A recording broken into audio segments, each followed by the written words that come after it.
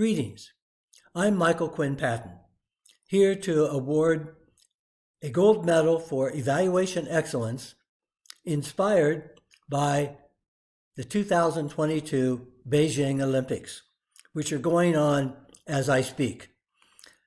The Olympics have many different events, many different categories. Our category today is a special category within developmental evaluation called Retrospective Developmental Evaluation. But the overarching principles of developmental evaluation also apply to this special category. And so what we'll be doing is looking at those 8 principles as criteria for judging the quality and excellence of a developmental evaluation, in this case, a retrospective developmental evaluation. Retrospective developmental evaluations look backwards to see what the developmental trajectories have been up to a current and new baseline, learning lessons, extracting understandings and insights to inform future developments.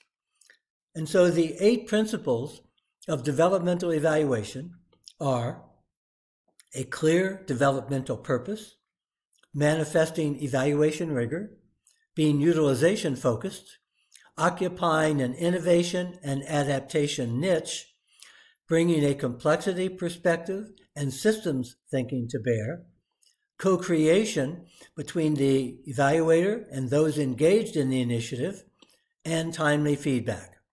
So let's look at the award recipient and how their work manifests these criteria. And the 2020 Retrospective Developmental Evaluation Gold Medal, in my judgment, goes to the World Food Program, Office of Evaluation, and the KONTERRA Group that conducted the evaluation. So let me take you through, as a way of learning and about these criteria and principles, how this evaluation stacked up. The World Food Program was awarded the Nobel Prize in 2020 for its efforts to combat hunger, for its contributions to bettering conditions for peace in conflict-affected areas, and for acting as a driving force in efforts to prevent the use of hunger as a weapon of war and conflict. But in the last 5 years, and especially in the last 2 years, there has been a substantial increase in the number of people suffering hunger, chronically suffering from malnutrition because of the pandemic. Some 700 million people are hungry in the world. That's 9%, roughly, of the world's population, with an increase of more than 1 million people in the last 2 years, a trend that had begun even before the pandemic. And so the world is hugely dependent upon the effectiveness of the World Food Program for helping to deal with global hunger. And a retrospective developmental evaluation of the response to COVID-19 was aimed at helping improve that response. That evaluation report just came out as the Olympics got underway. And so let's look at how the evaluation meets the criteria expressed by the principles of developmental evaluation. A set of interconnected principles that we'll look at one by one, and then their overall integration. First is developmental purpose. The World Food Program evaluation covered the period from February 2020 to June 2021 and asked 3 questions, all aimed to explore the adaptive capacity of WFP under pandemic conditions. How well did the enabling environment and organizational assets of WFP adapt to respond to the demands of the COVID-19 crisis? How well did WFP fulfill its role as a partner in the collective humanitarian response? What was achieved and what was learned? The retrospective developmental evaluation adopted a retrospective developmental design which focused on providing evidence to support adaptation in dynamic environments. This involved the application of 3 principles: prioritizing organizational learning needs, ensuring consultation and evidence sharing with stakeholders throughout, and integrating with the surrounding evidence-building environment. I had the opportunity to advise the Retrospective Developmental Evaluation, which is how I know about it in some depth, but I had no engagement in the actual operational work or the final publication. The developmental trajectories involve looking backwards across time up to the present to see how things developed. And the report tracks a number of developmental trajectories, both the World Food Program response and the larger international response to the pandemic. The developmental trajectories are documented in care and detail about how WFP was affected by the changes in the pandemic trajectories itself. Evaluation rigor involves attending to both accuracy and use for evaluation impact. This evaluation produced detailed evidence summaries in 10 categories of WFP operations, and each of those evidence summaries were engaged in and inquired into by a dedicated team of evaluators looking at quantitative and qualitative evidence, both within WFP and outside, to examine in great detail these responses within these strategic areas to the pandemic, and tracking how those responses adapted and changed within those categories across time. The report you'll find is balanced, reporting both the things that were going well and the things that weren't going so well, looking at what was hopeful and what was not so hopeful as the pandemic unfolded. The third criterion is being utilization-focused. This criterion is still unfolding, as there are plans to present the results to senior managers for engagement and to the board of the WFP. And a part of this being utilization-focused is the very transparency involved in making this report public. I find that many developmental evaluations are treated entirely as internal documents and are never published. This sets a high bar for sharing the results of a developmental evaluation so that we all can learn both from the methodology and from the substantive findings.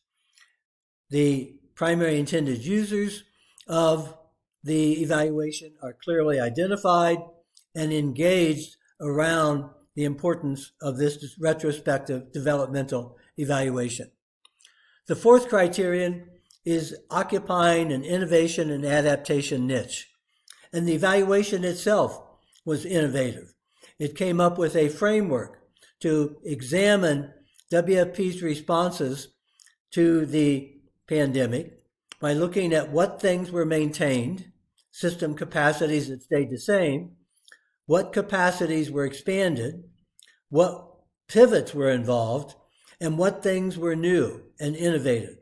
This institutional change framework, innovative and creative, can inform any kind of developmental evaluation. And within those different categories, detailed evidence and insights are generated in the report. The fifth criteria is bringing a complexity perspective to bear. And indeed, the graphics and the description of the pandemic response by WFP brings complexity and uncertainty criteria into the fore and discusses the turbulence of that environment even as WFP was responding to it, and the ambiguities and challenges of working under conditions of complexity and uncertainty. And as that unfolds, the systems perspective is brought to bear in each of the arenas and aspects of WFP where the evaluation was examining the responses and adaptation. Zooming in for the big picture of what was going on in humanitarian response internationally, zooming into what WFP was doing, zooming out for that big picture, and connecting the two together from a systems perspective. The systems thinking showed how the various aspects of what WFP was doing, subsystems as a part of the larger WFP system, as a part of the larger international humanitarian system, created a way to make sense of and track what was happening both within WFP and in the larger world. Co-creation, evaluators working together with program people and agency people. This was an exemplary partnership between WFP, the Office of Evaluation, and the KONTERRA group.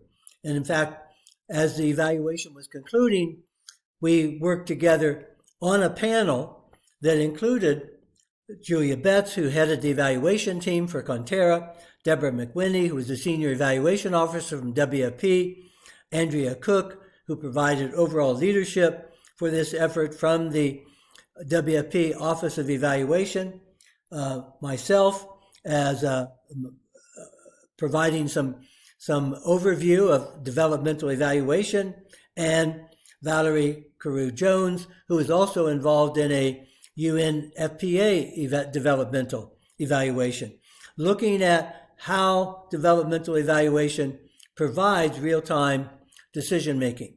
An example of this was the emergence early in the evaluation of finding that the people being interviewed in the field were experiencing considerable trauma.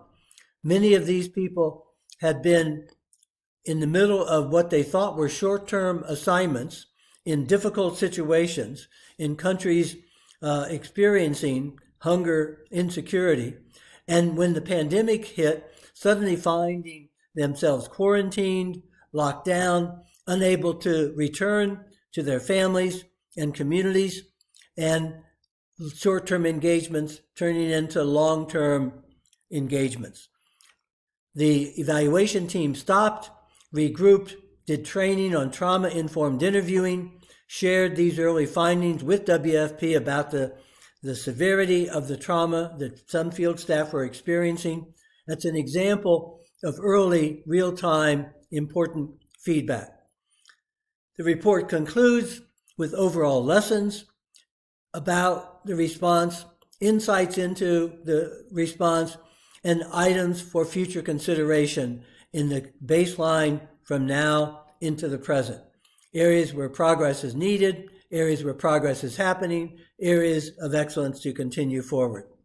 And so this is an evaluation that integrated the 8 developmental evaluation principles into a holistic perspective on how the World Food Program had responded to the pandemic. And I am delighted to award my 2022 Retrospective Developmental Evaluation Gold Medal to the Office of Evaluation of the World Food Program and the KONTERRA Group. And I hope that you will take seriously and consider the 8 principles of developmental evaluation as criteria of excellence, both for retrospective developmental evaluations and for ongoing real-time developmental evaluations. I'm Michael Quinn Patton, and I'm delighted to share with you these reflections on retrospective developmental evaluation.